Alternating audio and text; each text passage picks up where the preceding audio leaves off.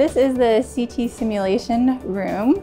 It is usually the first appointment that a patient has in radiation therapy. We collect images with the CT scanner of the patient in the treatment position in order to plan the radiation. This is a mask that we make. It's called an aquaplast mask, and we utilize this for head and neck patients and brain patients, and it just keeps them in a stable position for the simulation as well as treatment, and allows us to put some markings on it so that we can line them up to the machine. We collect the images of each patient that comes through our department, and then we're able to export them to our planning department, where a dosimetrist and the radiation oncologist will sit down and they will outline areas of interest, meaning organs around the area that we want to treat, as well as the tumor volume that we want to make sure gets as much radiation as possible. That's all done from the images that we collect in this room.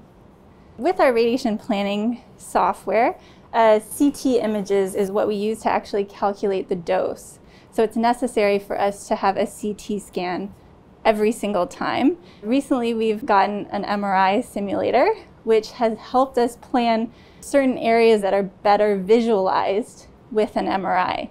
So a CT scanner is really good to see the insides of everybody. It's really good to visualize bones, but sometimes with soft tissue tumors, so mostly focusing in the brain or sarcomas, sometimes gynecological cancers are better visualized on MRI. So the patient would come for a CT simulation, then they would head over to our MRI simulation and be placed in the same position.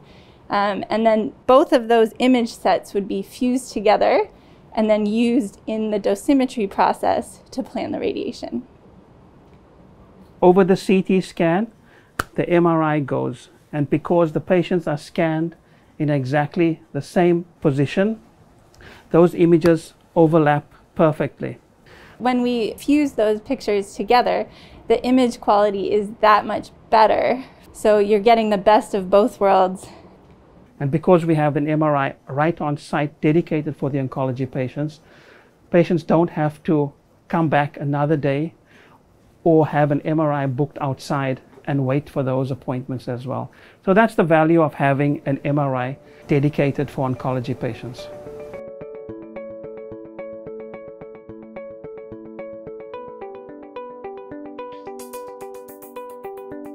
So we're in one of the treatment bunkers. This is a linear accelerator, what we use here to deliver external beam radiation therapy. After the treatment plan has gone through its last checks and everything, it is recorded then in our system, and then we are able to import the treatment plan onto the unit specifically. So every patient has a different treatment plan depending on what site we're treating, and that is specifically catered for them. So we're able to localize and target that specific area, that cancerous region, to have very small margins, so we're sparing the normal tissue while we're giving a very high dose of radiation to the cancerous cells.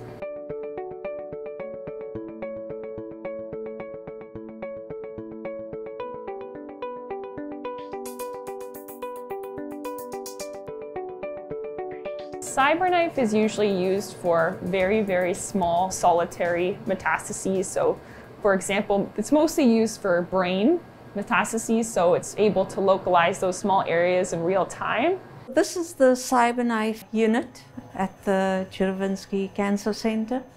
It's only one of 3 in Canada. This is actually an auto robot that they would use in the car industry. And on the side there, that's the linear accelerator, or the treatment part of the machine. We can treat minuscule tumors.